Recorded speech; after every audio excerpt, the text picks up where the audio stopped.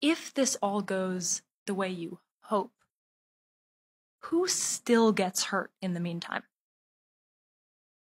I don't really know what this is going to feel like to live through. I think we're in uncharted waters here. I do believe in like human adaptability and sort of infinite creativity and desire for stuff, and I think we always do figure out new things to do.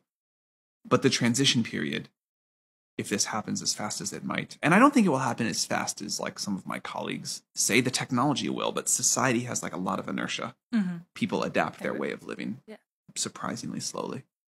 There are classes of jobs that are going to totally go away.